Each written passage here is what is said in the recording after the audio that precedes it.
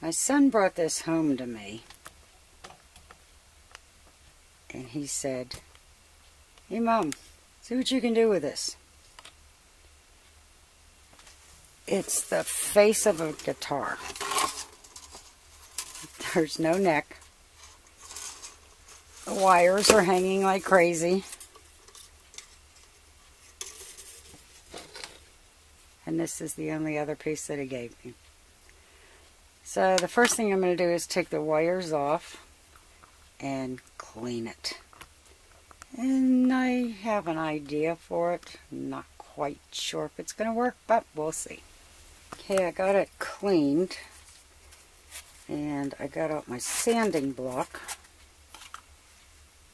And I don't know if you can see the edges of that, but it's pretty nasty. So I'm just going to sand this smooth.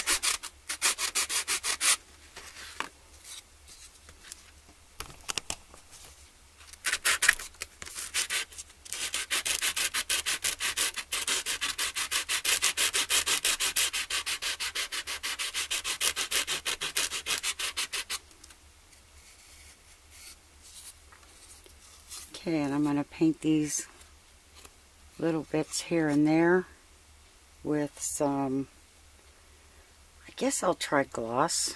I don't know if it'll be too bright, but I'm going to try some gloss paint on there and see if it works. And this is my little sanding block. It's called a sanding sponge. And I keep this in my craft room just for smoothing stuff out. Well, I couldn't find my gloss black. Can't remember if that's one of the ones that needed purged or not. But I did have this metallic sequin black by Folk Art. And it's doing a pretty good job covering up the wood. And I'm just going to give it a coat of this paint. Just to cover up everything, make it match. And it really covers the wood nicely. One coat. So I'll be back when I'm done with that. Okay, there's one coat of the black metallic. And I cannot believe that that covered bare wood with one coat. So we're going to let that dry, and I'm going on to the body. Okay, now I'm going to have to paint in here. And I'm not sure what I'm going to do with this. This part here can be painted black. I'm going to try a royal blue Sharpie and see if that fills that in. And we'll see. I used a blue Sharpie and I filled in the little holes or little scratches. And I took a cotton swab with some alcohol on it and wiped over it, and it lightened it up where it's really hard to see. So, we got that done. Now I gotta glue the neck on and figure out what else to do with this.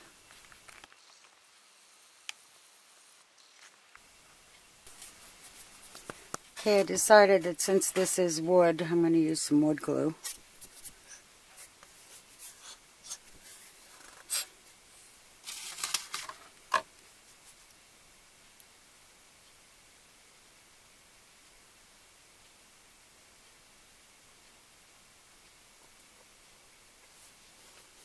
And I'm probably using way too much. And I'm just going to smooth it out with a popsicle stick. I'm not going to let it go to the edges, because when I tighten it up, I'm expecting the glue to go sliding.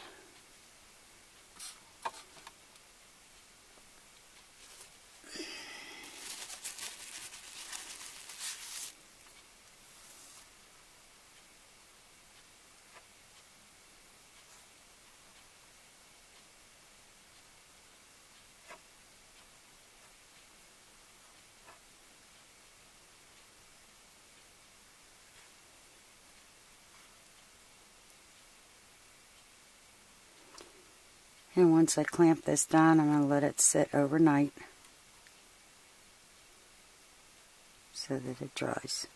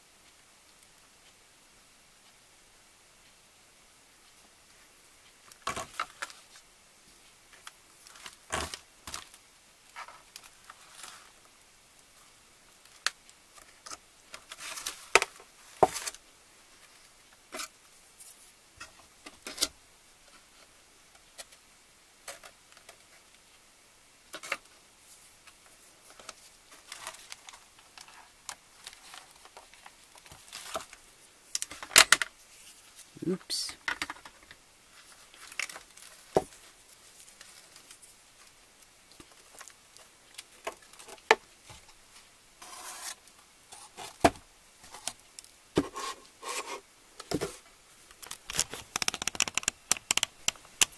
Okay, this is all dry, and I did have to come back in a couple times and wipe with a wet paper towel the glue that was seeping out on the sides. I can take this off. And I measured the circle, and the actual circle is 3 inches. And I needed something to go behind that for what I have in mind. So I found this 7-inch wood circle at Walmart. So what I'm going to do is, I think I'm going to paint it black, and I'm going to drill a hole in the center. I've been having a really hard time getting this sticker up, so I got out my Goo Gone and soaked it pretty good, and helping it along just a little bit with a spatula or whatever you call this. So we'll be back when I get that done. Putty knife. Took me a minute. I did a really good job getting this off, although it took a while.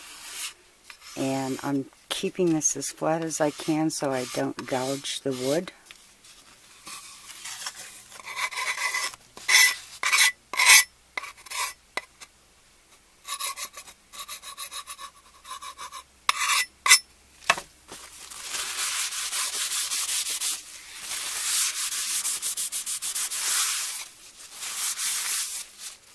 Okay, all the sticker is finally off.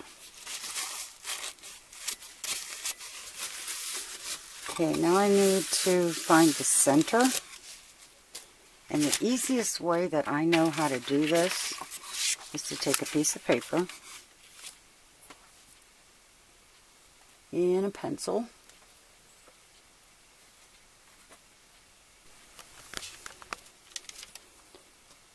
And just trace around it.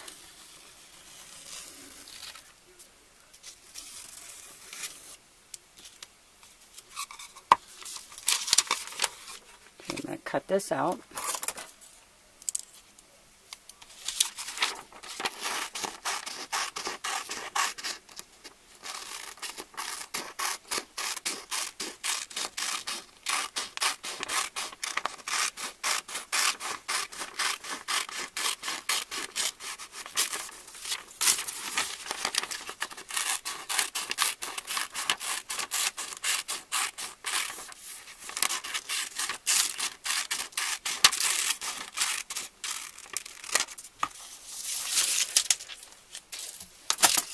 Now I'm going to fold this in quarters.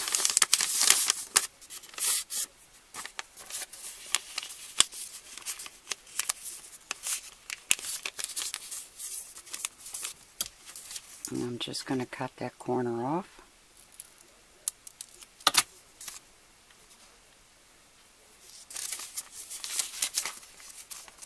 And when you open it back up, And you line the paper up with the circle.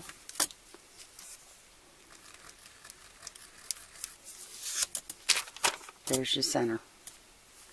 So I'm going to drill this, and since it is 1 o'clock in the morning, I think I'll do it tomorrow because I don't want to wake everybody up.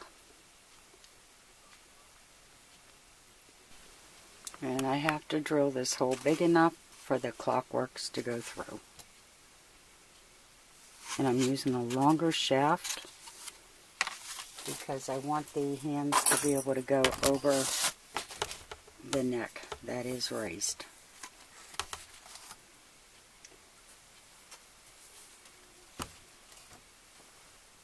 So we'll be back when I can get this drilled without waking anyone up. Okay, I got the hole drilled in the center, and I actually had to use a paddle bit. I kept going small and bigger and bigger and bigger, and I still couldn't get it big enough. So I found the paddle bit, got it cut. It's a little big, but it'll work. So now I'm going to give it a coat of the metallic black. And I'm going to do it on both sides. And I'll be back when I'm done with that. Well, I got the circle all done. And then I turned it over. Wish I'd have done this in the first place. It has these wooden ledges. And I tried real hard to get it off, and I can't. So I needed something to go in between that. So I found a piece of wood in my stash. This is actually a plaque that was by Plaid. And I used the paddle bit to get the hole big enough. And to find the center, I did the same as usual. I traced it, and then I folded it in quarters and clipped the corner.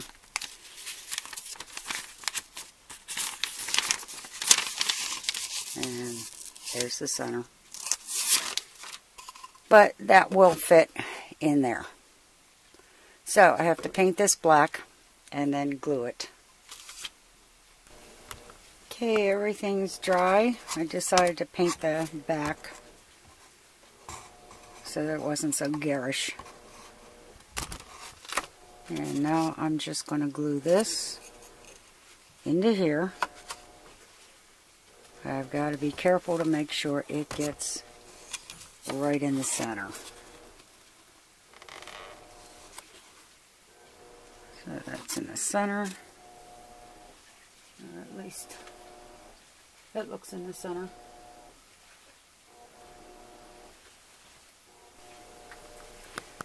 And since it's hard to see from the front, I'm taking a pencil and just marking where this has to go. And you can see where it is. Now I'm going to add a ton of glue.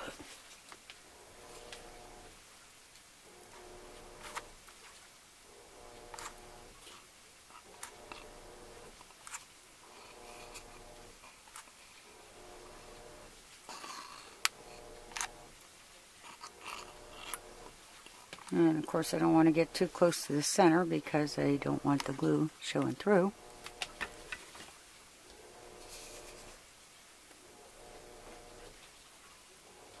And I'm just going to place it along the lines.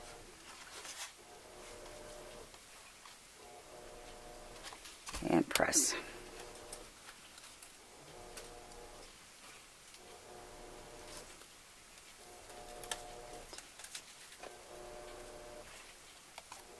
And I'm going to let that sit for a little bit, and then we'll get started adding the clock. When you get these clockwork kits, they show you how to put it in.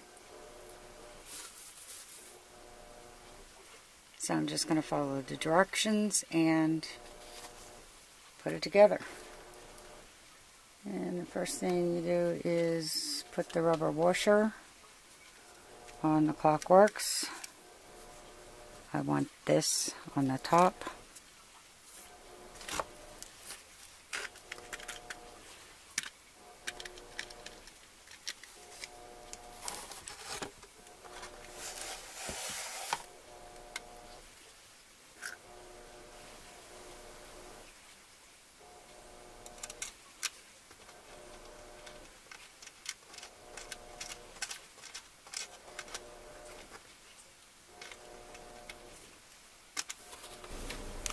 Okay, the Clockworks is in, battery's in.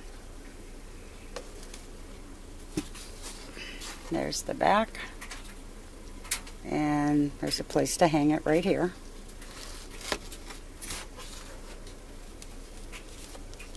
And I cannot wait to see the look on my son's face Christmas morning when he gets this. I don't know if it's going to be used in his room or if he's going to take it to the studio, but he does now have a clock.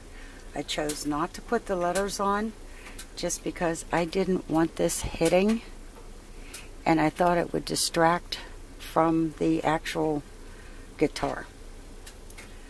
So if you like what you saw, give it a thumbs up, subscribe, and happy creating, everyone.